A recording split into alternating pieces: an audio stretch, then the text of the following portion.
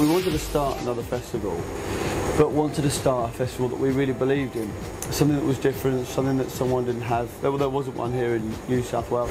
So in 2006 we started looking at venues.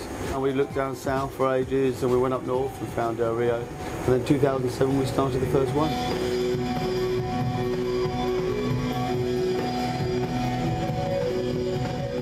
It enables people to get off in a car park, get a boat to a place which seems like a little magical hideaway, and yeah, get them off and hopefully have fun for a weekend.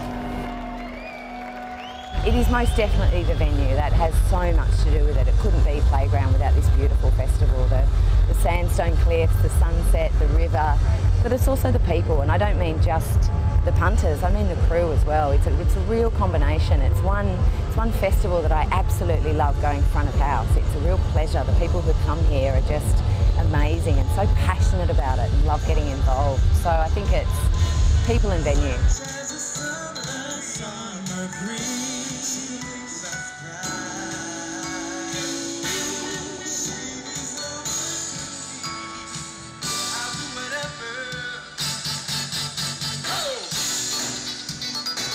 Do we have any fresh ladies out here tonight? Australians in general just like to have a good time. You know, they like to celebrate life and just enjoy. You know, they put value in enjoying themselves, which is really a good thing when you play music at a music festival, because everybody's certainly not reluctant to show their enjoyment.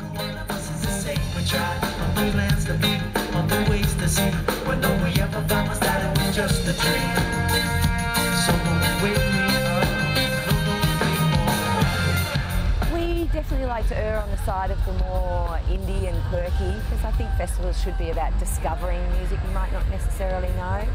And so many of the punters would prefer to be educated. So many people say to me, it's not just about the artist, it's about everything else. And so it's about introducing them to stuff that's a little bit different.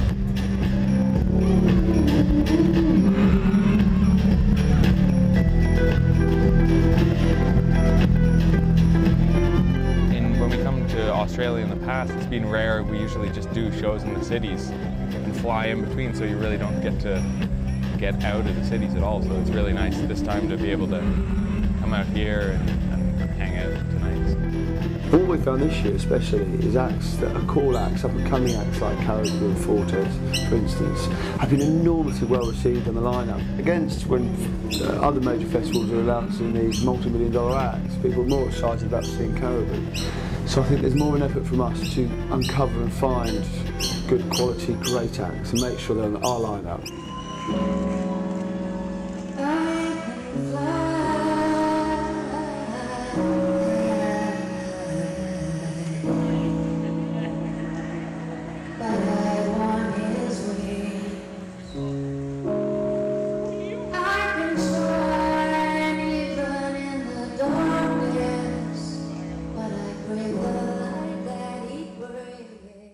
Del Rio is just unique, but also we surround lots of music. We have a swimming pool on site, which has the famous Club Tropicana party. There's just so many times the encouragement to everyone on Saturday to get into fancy dress. We do it backstage. I greeted De La Soul yesterday dressed as Pebbles with a massive plastic bone in my hair and had them falling out of the car in laughter, and it was just like, welcome to Playground. I saw a full pack of 52 playing cards out there, so 52 mates all got together, dressed up as cards and had Playground Your Cards Right on their back. That's just phenomenal. It is great. It's people who want to escape things for one weekend of the year, but you won't probably find them at every other festival. They may only do Playground once a year and then they'll have a rest for the next 51 weeks. They'll need it. Define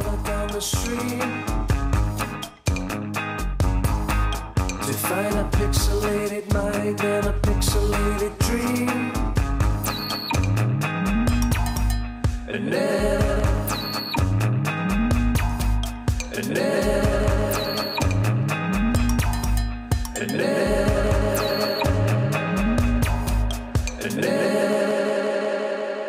I am left with nothing but an isolated. We'll set you free on the Big Top stage, because all our winners are invited to join me 11:30 in the Big Top, where you'll be dancing to the first track of the set.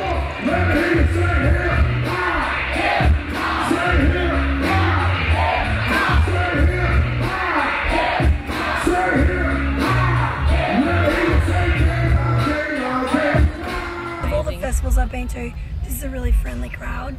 But like if you're trying to get to the front of the stage, people just let you through. Everyone's very nice. For me, playground, the way that it is, the people that are attracted to coming here, they are second to none. It's fantastic. Great bunch of people. There's not many places that you can camp and chill and then go and get hype whenever you want down on the main stage. So I would recommend it to anyone looking for a good time.